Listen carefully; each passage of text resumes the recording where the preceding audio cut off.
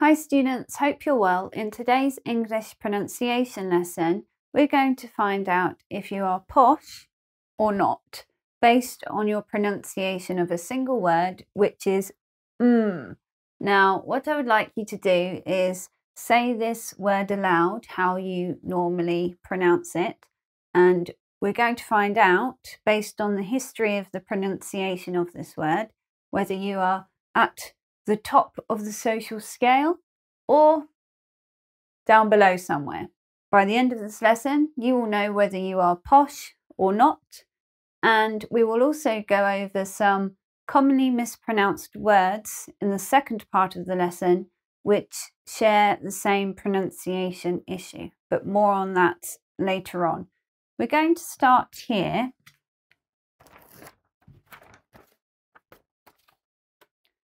with a few words which are the reason that this word has two pronunciations.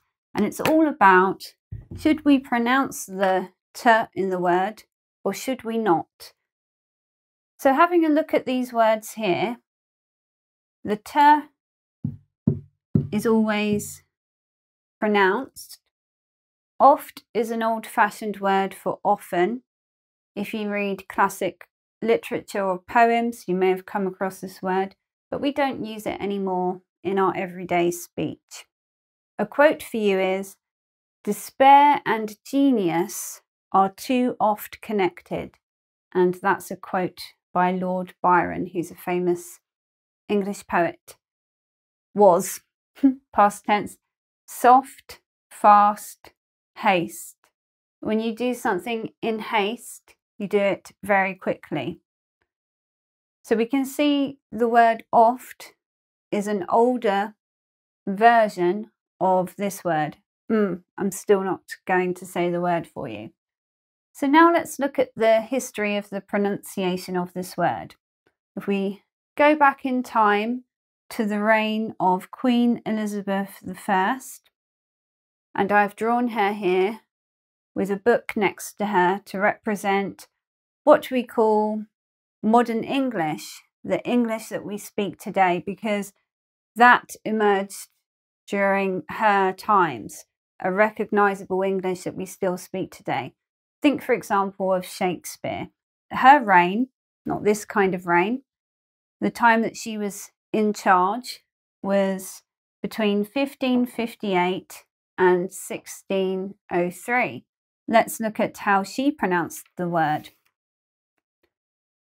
She said pronounced the word to include the word off in it. Often, often.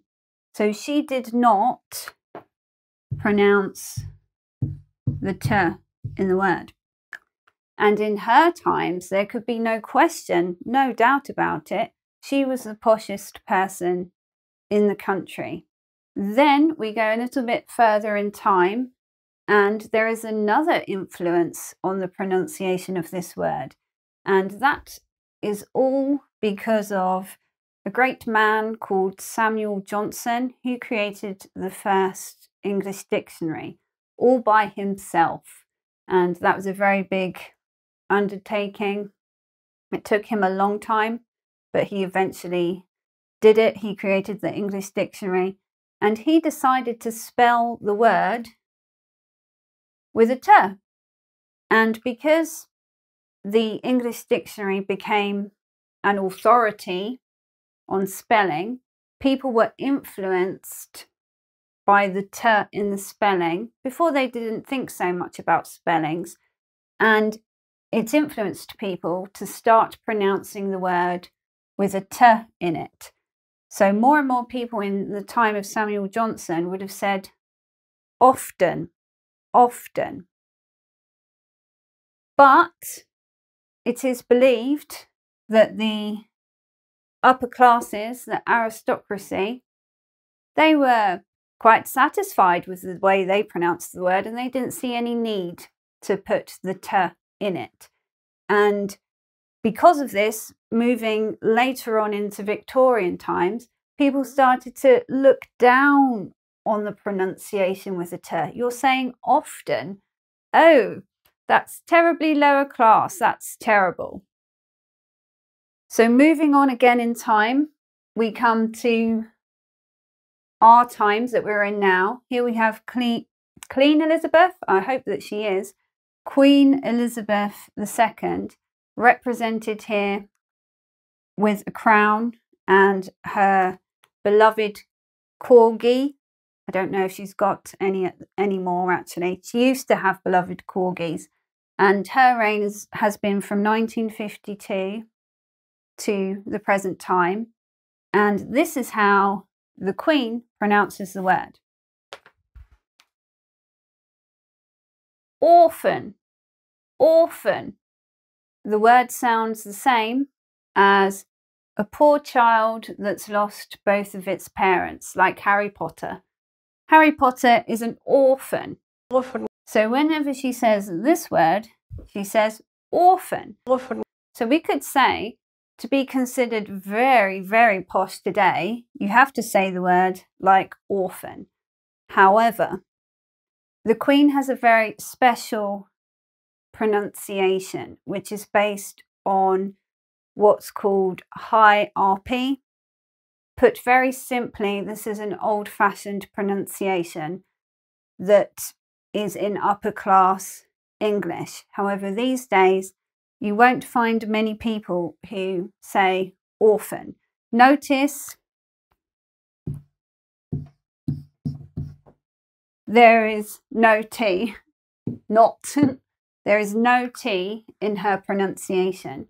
But I will say, if you want to modernize this a bit, don't say or, say often. So we want to have this vowel here, often. Now we're going to look at some similar words where we have this confusion about whether the T should be pronounced, leading to common errors. Let's begin by looking at these two words, which have two different pronunciations.